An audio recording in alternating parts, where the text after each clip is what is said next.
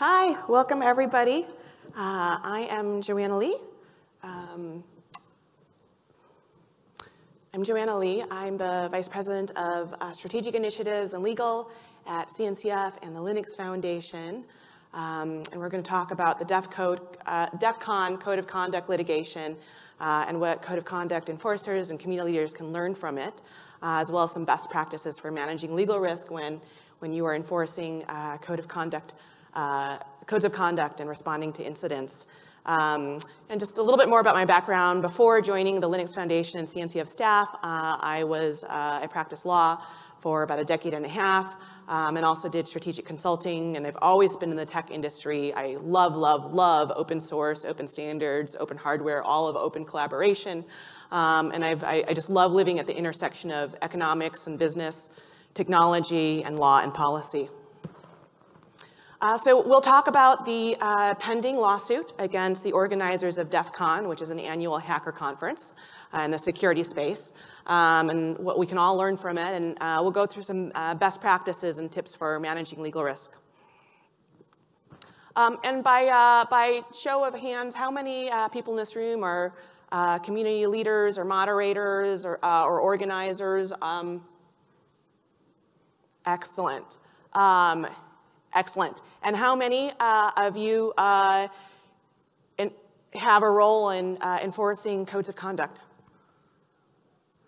Fantastic. Well, thank you all for the work you do in this space. It's so valuable and important, the work of keeping our communities healthy, thriving, and safe. So the vast majority of code of conduct incidents where the severity of the behavior is low, for example, if it's just, rudeness or, arguments about why a pull request wasn't merged, the legal risks are very, very low. When the legal risk increases is going to depend on the type of violation and its severity, as well as what remedy you're considering. So in the event that somebody was physically assaulted or there's sexual harassment, or if you're considering permanently banning somebody from a community, or issuing some type of public or semi-public statement that could have an impact on either their personal reputation or their professional life or their business, that's when the legal risk is much greater. So lawsuits can be brought by a variety of parties for a variety of reasons. So lawsuits can be threatened or brought by the accused person. And those are typically, typically the defense is, well, I didn't actually violate the code of conduct or the penalty was too harsh. And the types of legal claims tend to be in the libel, slander, defamation arena, or intentional interference with a contractual or economic relationship. And I'll explain later what that means. And also a couple of things. One is this is a very US-centric presentation based primarily on the US legal system. I am a US licensed lawyer. I'm not licensed to practice in other jurisdictions. I do have some experience with international law, but this is going to be based primarily on US law. Also, I'm going to try as hard as I can to make this understandable to non-lawyers. But just like engineers, when you're speaking with business folks, even the same company, sometimes you have to do a little translation, and there's an acronym they don't get. Please, please, please interrupt me if I'm speaking legalese and there is a term you don't understand. So lawsuits can also be brought by the party claiming to have been harmed by the incident. And this is usually going to happen if they're harmed and they're blaming the conference or community organizers or project leaders for having, if they would allege that there's a responsibility to protect the community or community members from harm, that the community leaders or organizers knew of this risk and did nothing about it. So if there's, for example, if there's repeated incidents by the same accused person, and nothing is done about it, that could increase and then harm really results, that could create a situation where a harmed party would be motivated to and could have grounds to bring a lawsuit. Thirdly, If employees of a hosting foundation, or if it's a company that is sponsoring an open source project, if employees are the ones who have been harmed, that could also create a situation of workplace employment claims and, for example, a hostile work environment.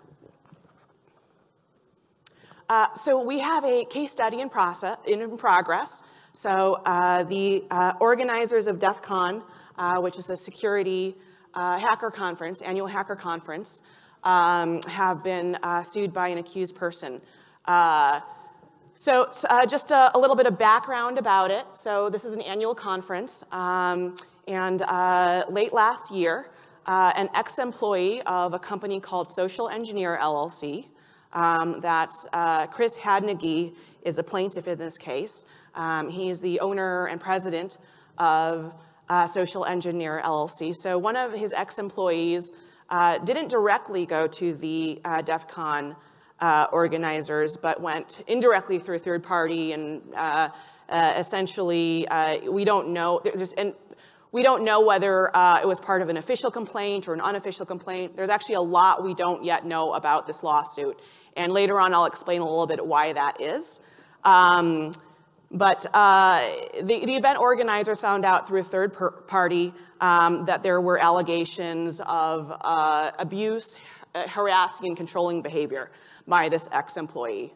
And then the conference organizers claimed that they connected with at least half a dozen other community members who had similar complaints about this individual. And for that reason, they decided to ban him from the event. We still don't actually know what the type of misconduct is beyond that vague statement about harassment and controlling behavior. So additionally, so DEF CON conducted its investigation and then notified Chris Hadnagy that he was going to be banned from all future DEF CON events, so permanently banned from this community. And they also, as many communities do, they publish a transparency report on their website that summarizes at a high level what code of conduct incidents have been reported and how they're resolved. And so there's a public statement on their website in the form of a transparency report.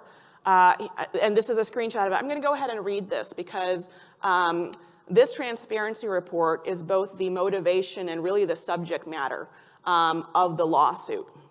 Okay. So it says, we received multiple code of conduct violation reports about a DEF CON village leader, Chris Hadnagy, of the Southeast Village. After conversations with the reporting parties and Chris, we are confident the severity of the transgressions merits a ban from DEF CON. We have also taken the rare action to disband the DEF CON group DCG 414. Code of conduct violations by the group's primary point of contact and subsequent mishandling of the event left us without confidence in the group's leadership. So there are a lot of things going on here. I mean, there's the incident itself, and then there are still a lot we don't know, but there's questions about the code of conduct enforcement process in the body. So in August of this year, Chris Hadnagy, the accused person, and his company, Social Engineer, filed a lawsuit against both DEF CON Communications, which is the organization that plans these conferences, and its president, Jeff Moss. And this is filed in the U.S. District Court for the Eastern District of Pennsylvania. So the essential facts that the complaint alleges is that the code of conduct itself for DEF CON is vague and ambiguous. So the accused wasn't really given notice of what type of behavior it did and didn't prohibit. Also, it alleges that Chris has never been, still to this day, has not been informed about what behavior he engaged in that allegedly violated the code of conduct, despite the fact that he's made multiple requests. He claims that DEF CON Communications has not provided any support or evidence or any explanation whatsoever justifying the ban. And also that it was given to him completely without warning. He didn't know that there was an investigation ongoing, et cetera. And this does suggest, I mean, although the complaint doesn't explicitly allege this, it does very much suggest that he was not interviewed as a witness, that he wasn't given an opportunity to provide his side of the story or present his own evidence. So there's at least, it appears that one can make an argument that this investigation didn't follow all best practices for due process and that it wasn't a completely thorough, balanced investigation. So how was Chris harmed? So he claims that due to these vague and ambiguous statements that nonetheless were very concerning because they do say the violations were so egregious that it warrants a permanent ban, he's claiming that there was a firestorm of social media commentary on this and that the community has speculated that it must be something really, really, really terrible like sexual assault or other abhorrent behavior, especially because this is a community that supports eccentricity and weirdness. So if there's something he did that was so terrible that it warrants a ban, it must be, people are going to assume the worst. So he's claiming that his personal reputation has been harmed and damaged. He's also claiming damage to his business dealings through social engineer. The complaint alleges that that at least one of his clients terminated the relationship with social engineer, and that there are other potential clients that have refused to work with social engineer because of this publicly known about ban from the DEF CON community. And he's also claiming that this resulted in emotional distress, mental anguish, embarrassment, and humiliation. So he's brought several claims or causes of action, and a lot of these are legalese words that just start, they're different types of claims that a plaintiff can bring in this factual situation. And I will explain what each of these means in a bit more detail in the future slides. Defamation is one of them. Intentional and tortious interference with contractual relations is another. Invasion of privacy and false light is another. And intentional infliction of emotional distress. So these are the different claims that are being brought. So what does defamation mean? So I'm going to go through, so Eastern District of Pennsylvania, every state has slightly different laws on what each of these types of claims mean. So the exact wording of what constitutes defamation in Pennsylvania might be a little bit different than what constitutes defamation in California. So here I'm going to be talking, because I want to make this more universally applicable. If you actually read the complaint in Pennsylvania law, it's a little bit different what I'm going to present, but I'm going to present the more general definition of defamation. So first there has to be a false statement that purports to be a fact in order for defamation, for a claim of defamation to succeed. There also has to be either a publication of that or communication to a third person. So it doesn't necessarily have to be something that's publicly available on a website. It could be saying something untrue about a company to their customer. That would be an example of a communication that could qualify for this element. There also needs to be some type of fault amounting at least to negligence. So it could be something, intentional, so an intentional lying,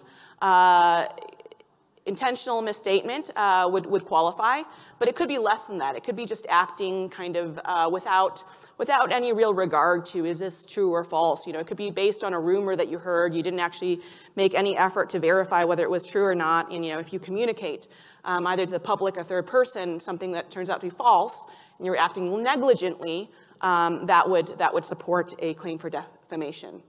And then there also needs to be some type of damage to the person, which could, or harm to the reputation would qualify for this. Because invasion of privacy and false light is so similar, I'm going to talk about this next, and then talk about the defenses to both of them collectively. So invasion of privacy and false light is very similar, but whereas defamation is really about reputational damage, invasion of privacy and false light the focus can be a little bit more on the embarrassment and humiliation and loss of privacy rather than the more objective standard around reputational harm. So false light is a claim that involves publicity, some type of public or semi-public statement that places a person in a false light and in a manner that would be highly offensive to a reasonable person, and that's made with knowledge or reckless disregard as to the falsity. So very similar to defamation. So DEF CON Communications, their defense to these claims is, first of all, it's true that he did in fact violate the code of conduct, and also the defense says that, well, the ban announcement isn't really, it's not really susceptible to defamatory meaning. It's clear that this is presenting a subjective view. It doesn't say, Chris did A, B, and C, and that's the truth, but it just says we conducted an investigation, and we found that the behavior was so egregious that we wanted to ban him. So that's their argument in defense. Also, they point out that the announcement itself does not say anything about abhorrent conduct or sexual misconduct, and they're essentially not responsible for what people may or may not be gossiping about. I'm showing a screenshot of the announcement again. I mean, just to have context again for appreciating that defense. So it does say we received multiple code of conduct violation reports. That is arguably true, right? And Chris Hadnagy of the Southeast Chris Hadnagy of the Southeast Village, and after conversations with the reporting parties and Chris, we are confident the severity of the transgressions merits a ban from DEF CON. So it is phrased as an opinion statement. And while this is, I'm not going to, there's still so much we don't know about the case, so I'm just not in a position to really provide an assessment of whether I think, which party is right or wrong, or whether who's likely to succeed in this case. But I will just say that this is probably, I think that this is probably well worded from a defamation perspective. If you read these statements, it's hard to argue that they're objectively false. But false light claim is a little bit, there doesn't have to be such overt, explicit falsity to succeed in a false light claim. It could be just, you're suggesting something that is untrue. So for example, if there's a news article, talking about, there's a news article talking about, how an organization has engaged in, some terrible behavior, and there's a picture of an employee of that organization in that news article, and that employee actually had nothing to do with the behavior, that just the fact that that picture is there suggests that they were involved, and so that person could probably bring a false light claim, even though the picture itself isn't actually, is not conveying a false statement, but there is a presentation of and suggestion that implies involvement. So another claim has to do with the economic damage that Chris and Social Engineering, his company, claim to have suffered. And so this is intentional or tortious interference with contractual relations. Again, a big legalese phrase that essentially means this. So that there is a contractual relationship that exists between Chris or his company, Social Engineer, and another party, in this case, his customers, and at least one existing customer who terminated the relationship. Also, the defendant, so organizers of conference, would need to have known about this contractual relationship. And at this point, it's not known whether or not they knew or not. And that the defendant intentionally and improperly interfered with that contractual relationship. And that the plaintiff suffered some damage as a result. In this case, the damage is that he lost at least one customer relationship.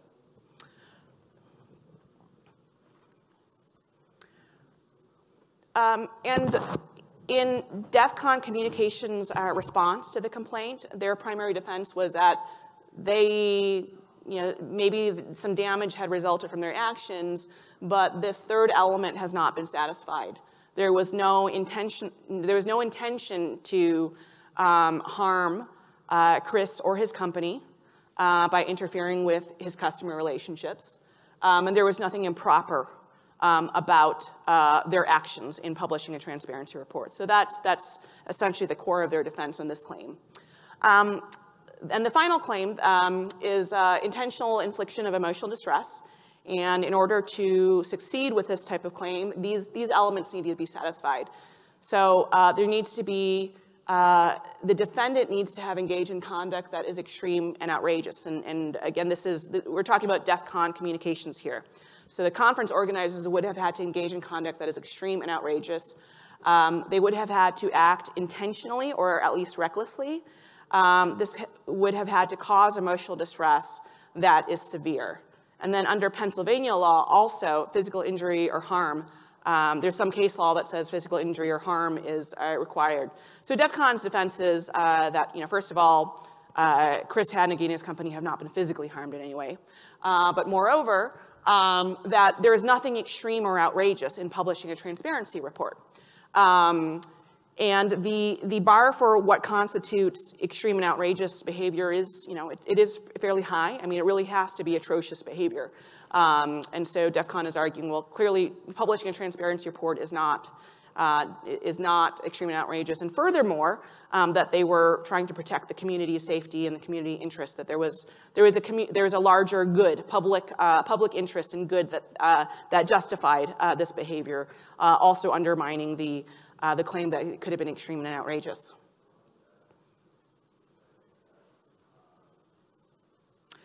So the case is in progress. DEF CON Communications has filed a motion to dismiss, and what that means is that essentially what that means is they're trying to persuade the judge that this claim is completely meritless. Just by reading the complaint, it's meritless. We don't even have to go to trial. We don't even have to go to discovery. So they're seeking dismissal before we proceed to the further stages of the investigation. So if the motion is not denied, though, and it will advance, so it's possible that some of these claims will be dismissed, but if there's at least one claim that the judge thinks there should at least be discovery of factual evidence on, the case will proceed. And then we'll proceed to a phase of litigation called discovery. This is where each party and their attorney gets to issue subpoenas, depose witnesses, and ask for documentary evidence. And I want to, this is really, really important. And I think one of perhaps the most compelling reason why we should do our best to avoid litigation with regard to code of conduct enforcement. In discovery, highly personal and sensitive information of reporters and victims and witnesses who participated in the investigation could come to light and become publicly available. And in order to help keep communities safe, we need to create safe spaces for reporting. And litigation is unfortunately only under unusual circumstances, very unusual circumstances, can parties get the record sealed so that the information is not made publicly available. Also, witnesses, reporters, victims, they could all be compelled to testify, and that for somebody who has suffered harm, or at least feels that they have suffered harm, asking to testify in a legal setting and confront the person that they see as an abuser can also be traumatizing and very, very emotionally upsetting. So the complaint does, and the discovery plan does set out some of the intended discovery that Chris Hadnagy and his company plan to conduct if the case continues to proceed. And that includes information and documentation pertaining to the code of conduct violation, identities of any fact witnesses. They would depose all of the witnesses, which basically means, not in a court, but in a private setting. Well, not exactly a private setting, but as part of an official proceeding with attorneys present, they would be interviewing the witnesses on record to find out more information. Chris is also going to seek information about the transparency report, who the author was, and want to interview them and find out what potential motivations they may have had, and depose the conference organizers as well. So issues that are likely to be scrutinized include whether and debated, are whether the investigation was fair, thorough, and partial, the credibility and possible motivations of witnesses and reporters, and whether all available evidence had been considered. The fact that, if it's true, what's said in the complaint, that Chris was never, did not have any notice that there was an investigation pending, and still doesn't know what the alleged misconduct is, that does highly suggest that not all information had been considered, because they never spoke to the accused person. So that's not necessarily going to result in success on these legal claims that are being brought, but it does raise questions about the fairness and thoroughness of the code of conduct process. There's still a lot we don't know about this because there's very little information in the pleadings that have been filed so far to date, and that is very much intentional. So some of the lessons that we can learn from this. I'm actually going to start with the one at the bottom first. So there is a tension between between presenting a very strong defense in litigation and protecting privacy of the victims, reporters, et cetera, right? Part of the reason why DCC, the DEF CON organizers, they could actually disclose, even at the pleading stage, they could disclose more facts. This is the behavior he engaged in. These are all the witnesses we spoke to. These are the dates and times that, he engaged in atrocious behavior, so on and so forth. They could have included, in some ways, they could have bolstered their defense early on by including more factual background, but they didn't. And although, I'm not involved in this, and I can't speak for the organizers or their lawyers, I believe it's because they are trying very hard to protect privacy of the victims and reporters and their anonymity, to protect them from both embarrassment and potential retaliation. So I believe, that's why they're really focusing on defects in the arguments that Chris has raised rather than presenting facts in their defense at this stage. And they're hoping that it's going to be dismissed so we don't have to proceed to discovery and incur the stress and expense and potential embarrassment to those who participated in the investigation. So some of the other lessons learned about this, any type of public statement that is potentially embarrassing is often both the motivation for and the grounds for filing a lawsuit by the accused. If you are going to issue a public statement, either stick to the verifiable facts or make sure you're presenting it as, as an opinion statement. As I do think that the organizers of DEF CON did do that well, at least with regard to positioning themselves well to defend a defamation suit. The false light claim is a little bit trickier, as I explained earlier. And if there are any failures in due process, it's not going to look good when that's scrutinized in a court of law. So, I know code of conduct enforcement is. Thank you. It's stressful.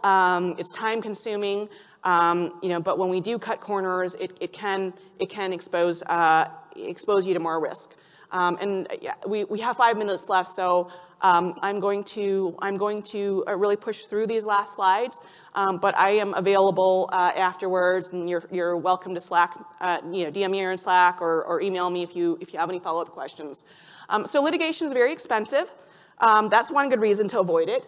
But it's also time-consuming and stressful and emotionally taxing for everybody involved. The code of conduct enforcers, the conference organizers, or community organizers and leaders, the witnesses, the victims, et cetera. And it's very difficult to protect the privacy of the people involved.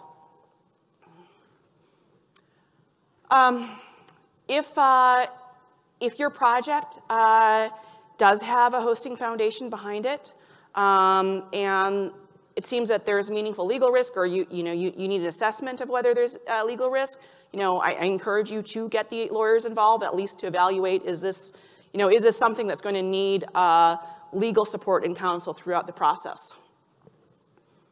Also, having documentation that shows that your investigation was fair and thorough is also very helpful. These are some of the factors that increase legal risk. We talked about, if there's public statements that increase the risk of, that could cause reputational damage or embarrassment. Also, if the actions taken could impact a person's career, being banned permanently from a community that somebody, their business or professional life depends on, is going to, could be motivation and grounds for a lawsuit. Obviously, if, laws were violated, and then if the person who engaged in the misconduct or alleged misconduct is a community leader or an employer or contractor of a hosting foundation, that creates another set of risks. And then if there is physical harm suffered, that also increases legal risk. Note that when there is meaningful legal risk, it can be helpful to have a lawyer perform the investigation. And the reason why is because of attorney-client privilege. So when a lawyer performs an investigation, there's something called attorney-client privilege that attaches to both their conversations with the Code of Conduct Committee and foundation staff, if there is a foundation, and also the notes from their investigation, so notes with interviews, et cetera. So there is, and when that privilege attaches, that means in litigation and discovery, the court can't compel disclosure of those documents. So that is one reason why, again, only if there's meaningful legal risk, it can be helpful to have a lawyer do the investigation. Note that any messages you send to anybody, including victims, reporters, the accused, if you go to litigation, those will become public. Or they will be public. They will be scrutinized, or at least they will be scrutinized by the court. So also be thoughtful about what you are discussing in spoken conversations. For example, a private Code of Conduct Committee meeting versus in email and writing. Because anything in email and writing, even if it's just, you're joking around, you're being sarcastic, and you're like, oh yeah, the accuser is, such a jerk or whatever. You're just making, you're thinking it may not be. You may not think it's a serious conversation, but if that gets exposed in litigation, whatever you said could be used against you. Insurance. This is a question I get asked about very, very often. So Linux Foundation and CNCF does have insurance, and it does cover volunteers, but every insurance policy has lots of exclusions and limitations. Also, if a community member is acting in their individual capacity rather than under the authority within their role as a volunteer, that's not going to be covered by insurance. And insurance cannot pay for, although it can help with the monetary cost of litigation, it can't protect you from all the other costs, meaning the time, the stress, how emotionally draining it is, and then it also can't protect the privacy of victims and reporters. So we are out of time. I'm sorry we don't have more time for Q&A, but thank you so much for being with me today, and thank you for your good work in the community, and I will be around in case you have questions.